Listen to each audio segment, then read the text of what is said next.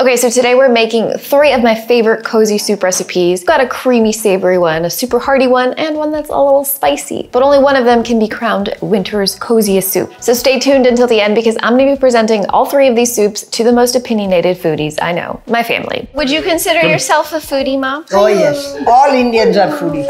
First soup on our agenda is a creamy mushroom soup, kind of like the cream of mushroom soup from your childhood, but like grown up, a little fancy. This is an ounce of dried porcini mushrooms. We're gonna use this to make our own homemade mushroom stock and infuse even more mushroom flavor into the soup. This bowl is definitely not big enough.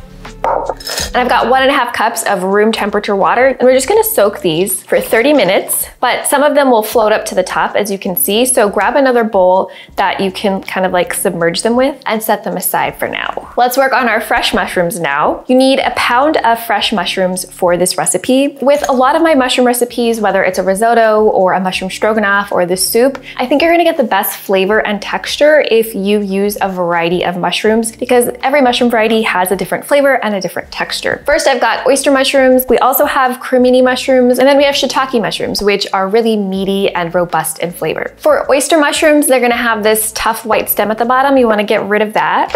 You're just gonna tear them apart with your fingers. They're quite soft, so it's really nice. It's also very therapeutic. And if you're watching and thinking, you know what, mushrooms are not for me, I'm just gonna go ahead and skip this, I will say that Max, my partner, hates mushrooms, but he happily enjoys the soup. So, you know, don't knock it until you try it. Isn't that right, Max? Yeah. Please sound more convincing. Yeah, I love mushrooms now. For our brown button mushrooms and our shiitake, we're just gonna slice them. We'll just set this glorious pound of mushrooms aside. Get all in there, it's lovely. Okay, we're gonna use a large onion and some garlic. I'm just gonna finely chop the onion. Oh, a little strong. Now with these on though, give me all your onions. Chop them right up. We've got a lot of garlic, 8 cloves. I can't help myself. And we'll just finely chop these up. All right, garlic is choppity chopped. Final thing to prep is to make our bouquet garni. That's just a fancy French word for a bundle of herbs. It's my favorite technique for infusing great flavor into soups. You're just gonna take some fresh herbs and tie them into a bundle. We're gonna get 2 sprigs of thyme, large sprig of rosemary, and 2 dried bay leaves. You're gonna line up your herbs in a little pile, and then you'll take some kitchen twine like this, and then you're just gonna tie it up like a little cute present. You can also just chop up the herbs and saute them, but this method is obviously quicker. I think we're ready to start cooking the soup. I just need to drain our rehydrated mushrooms and tidy up a little bit. All right, we've got a big soup pot Dutch oven on the stove, medium-high heat. I'm gonna add in about a tablespoon of olive oil. I mean, I'm just eyeballing it, but it's a tablespoon. In go our onions, a little pinch of salt. While this cooks, we're gonna do 2 final things. We're gonna get 2 tablespoons of butter and mushrooms, fabulous combination. And then we're gonna just roughly chop those rehydrated mushrooms. Let's give these a stir. Our onions have softened, so now we're gonna add in our garlic. And the garlic just needs a minute or 2. It smells so good already, and we've only added 2 ingredients. Now we're gonna add our 2 tablespoons of vegan butter. Right, just plopped right in there. Look at that, it's so pretty. Shroom time. Rehydrated mushrooms go in as well. It looks like a lot of shrooms, but as you can see, just within a minute, it's already cooking down quite a bit. Let's hit the shrooms with a little bit of salt and pepper to season. Once the shrooms start to soften like this, it's time to add in my favorite step, the white wine. We're gonna use a 1/2 cup of a dry white wine. I've got Sauvignon Blanc. I don't know if this is a 1/2 cup or not. I'm just testing to see if the wine has cooked off yet. If it still smells like wine to you, let it cook for another minute or 2. Now it's time to add in our liquid. This is 3 cups of store-bought vegetable broth. And if you soaked the dried mushrooms, you're gonna end up with some homemade mushroom stock. We're gonna pour that in, but reserve the last tablespoon or so because it can be sediment heavy. Almost forgot our bouquet garni. Just go ahead and tuck it right in there. Let those herbs infuse all the shrooms and the onions and the broth. And now we're just going to bring it up to a boil. We've got a nice boil on the soup. So now we're going to reduce the heat, cover simmered for 15 minutes. Our soup has been simmering. Oh, a little mushroom steam facial. Now we're going to make it creamy without adding any cream. What we're gonna do is scoop out maybe 2.5 cups of the soup. We're gonna blend it in here with a few other ingredients. You wanna make sure you get some mushrooms in there, but don't get that bouquet garni in there. Let that hang out in the soup. We're gonna add a 1/2 cup of raw cashews. These are gonna make it velvety and just really luscious.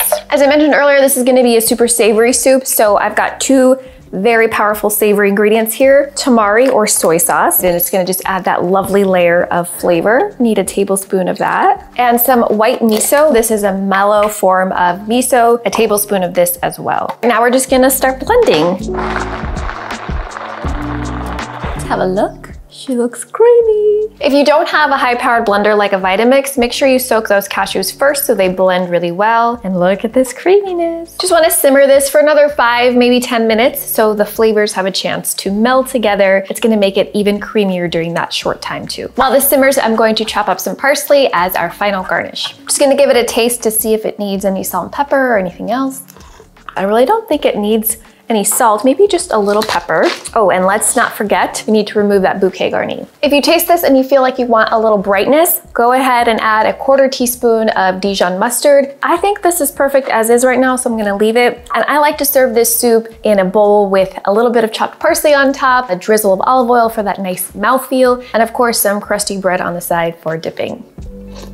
Wow, this one's gonna be hard to beat. It's so savory, it's creamy like a bisque, it's just got so much flavor. I think you're gonna love it. Next up, we're making a hearty lentil soup. Super simple ingredients, budget friendly, and really comforting. We're gonna start with our aromatics. You wanna finely dice 1 large yellow onion and mince up 6 cloves of garlic. We're also gonna add some carrots and potatoes to our soup, make it a little heartier, but both of these are a little dirty, so I'm gonna go wash them first. Potatoes are dirty little things. Let's give them a rinse. You wanna dice these carrots so that they cook thoroughly in the soup and kind of soften and melt into it. I needed a snack. This recipe calls for 3 medium carrots, but these are chunky boys, as I like to call them, so I might use 2.5 of these. Now for our potatoes, the recipe calls for 1 pound of baby potatoes. These are actually really tiny ones, they're pee-wee sized, so I feel like I'm just gonna have them instead of quartering them. Ooh, look at that. Purple potatoes, surprise! If your potatoes are on the bigger side, make sure to quarter them because you want them, again, to be soft and kind of melt into the soup. All right, last prep element are fresh herbs. Kind of similar to last time, we're gonna make a bouquet garni to add that really lovely, earthy, woodsy depth of flavor. We'll do 2 rosemary, 1 nice big sage, and maybe 2 thyme. 2 timing, and 2 bay leaves. Get your twine and just give it a double knot so it doesn't come out of the twine. We're gonna get our Dutch oven over medium-high heat, and we need a little bit of olive oil, maybe 2 tablespoons. I'm obviously not measuring, just eyeballing it today. Let's get a pinch of salt in there. If you've got a lot of browning on the bottom, add a tiny splash of water so the onions don't burn. Nice golden savory nuggets, beautiful. All right, now we'll add in our carrots and garlic, a little more salt. After a couple minutes, it's time to deglaze. Any little brown bits on the bottom, we can release back into the soup. We're gonna do 4 cups of low sodium vegetable broth, just so it's not too salty. If you're using a regular non-low sodium vegetable broth, just go easy on the salt later so your soup doesn't end up too salty. Come on, taking your sweet time. All right, we're gonna add our bouquet garni, lots of flavor in here. And of course, some lentils. These are French green lentils, 1.5 cups. I love French green lentils in salads and soups. If you can't find French green lentils, you can use regular green lentils or brown lentils and our little baby cute potatoes. In they go, lovely. And our tomatoes, we're gonna use a 28-ounce can of whole peeled tomatoes. So this is the fun part. You're just gonna get in there with your hands and smush it. Well, that's the good stuff. It's very satisfying. And any juice or liquid goes in as well. I'm gonna need to wash my hands now.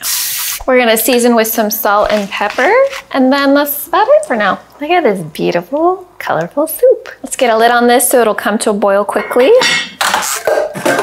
All right, now that the soup is coming to a boil, we're going to reduce the heat to a simmer and partially cover it to simmer for 40 to 50 minutes until the lentils are tender. Let's see what it looks like. Oh, nice. It's looking so good. This is exactly what I would want to come home to after a long day of shoveling snow, which I will never do because I live in California and I hate snow. But if I were to hypothetically shovel snow, this would be the perfect meal to come home to. We're just gonna fish out our bouquet garni. And because this is a hearty stew, I wanna freshen it up with a couple of ingredients to brighten the flavors. First, 1/2 teaspoon of Dijon mustard. And then one of my absolute favorite ingredients, a good quality aged balsamic vinegar. If you can, try to spring for something that is aged for at least a few years and isn't like the watered down sour imitation stuff at the grocery store. And if you want this to be a soupier consistency and less like a stew, you can always add more broth.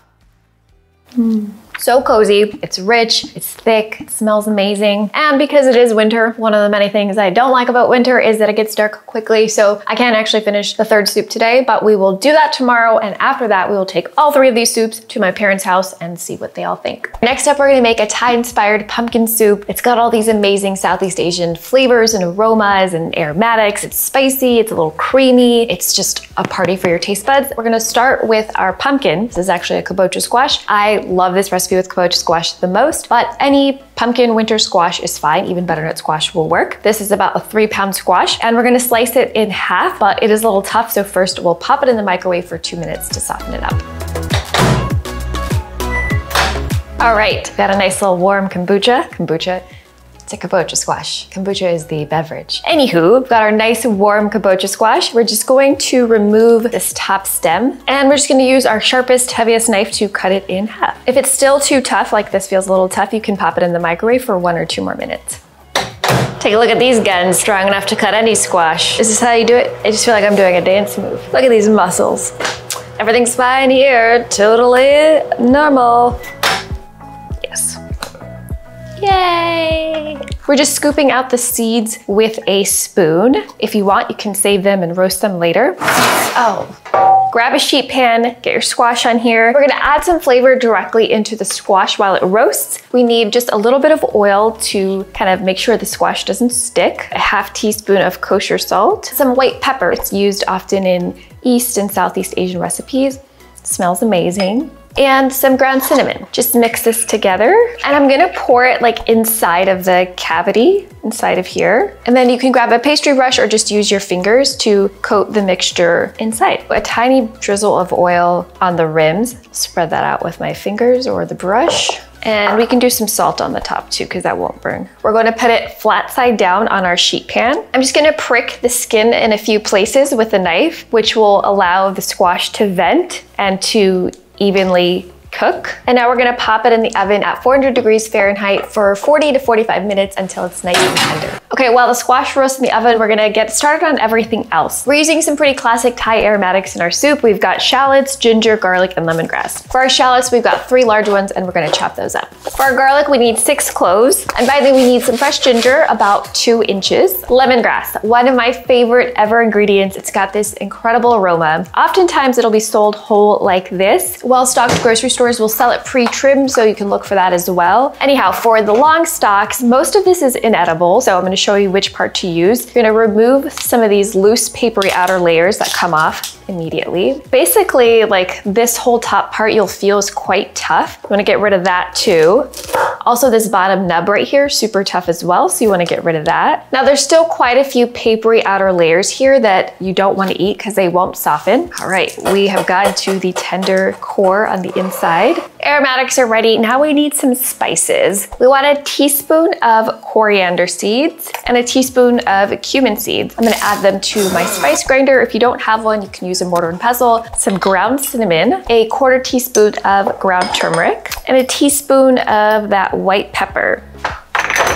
We're gonna add some coconut oil to our medium saucepan to add our aromatics. We're gonna cook these over medium-high heat for about 3-4 minutes until they are softened. Smells fantastic. You do wanna stir pretty frequently because the ginger and the lemongrass might stick. It's been about 4 minutes. Let's add our spices that we mixed earlier. And these just need 30 seconds. We've got all this flavor sticking to the bottom of the pan, so we're gonna deglaze the pan a little bit. We're gonna add in a little bit of coconut milk right now, just a few spoons. We're gonna use that liquid to scrape everything out. 2 tablespoons of red curry paste. If you've got baby mouth, you wanna use maybe just 1 tablespoon so you don't overwhelm your taste buds. That's good for now. We're just gonna add the rest of the coconut milk. Gurgle, gurgle. Now for my favorite special ingredient. Like the lemongrass, these are gonna add that very classic Thai flavor. These are fresh lime leaves. If you crush them a little bit with your hands, you release even more aroma, and it's just like intoxicatingly citrusy and just so good. So we're gonna add about 6 fresh lime leaves. We're gonna just crumple them a little bit with our hands or bruise them to release more aroma. A couple more ingredients for our soup. We need some soy sauce for the savory saltiness. I'm using Thai soy sauce because I went to the Thai market. I'm using a tablespoon and a teaspoon of this. If you've ever had a Thai curry, you know it's a little bit sweet too. We're gonna add a tablespoon and a half of coconut sugar. And lastly, our vegetable broth. This is 3 cups of vegan chicken broth. It's not actually chicken, but any sort of vegetable broth is fine. This has been simmering for 10 minutes. Let's go get our roasted squash now.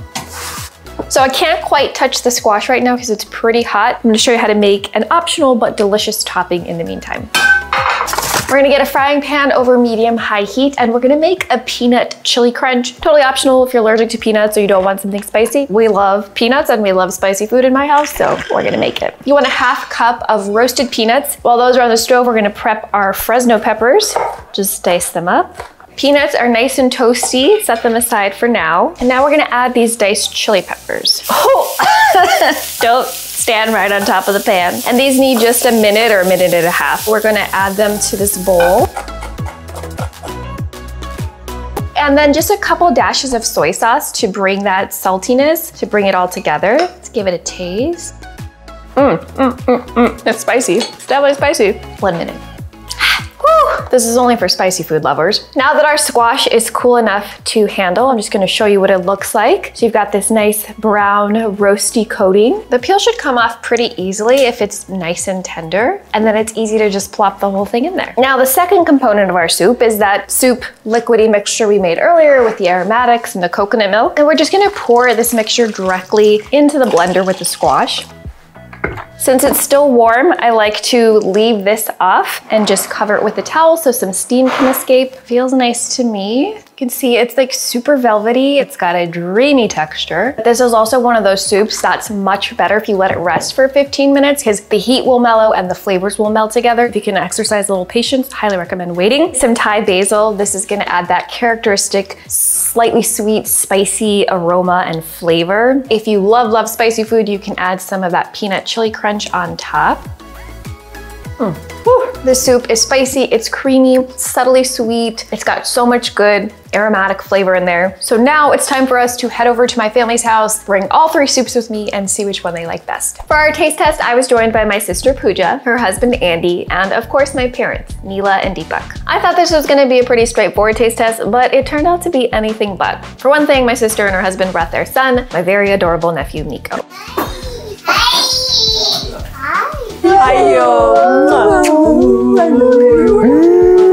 Also, my dad couldn't resist breaking out his karaoke machine and singing the hits. And by the hits, of course, I mean old Indian songs I've never heard of.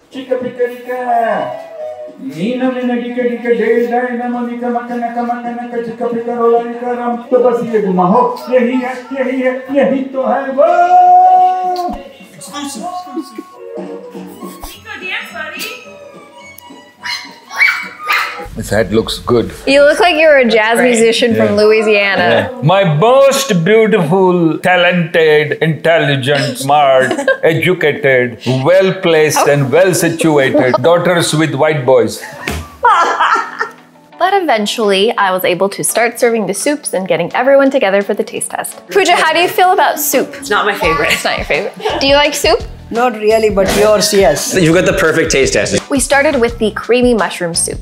Oh yeah, this will be my favorite, I think. How do you feel about mushrooms? Terrible. How about vegetables in general, Mom?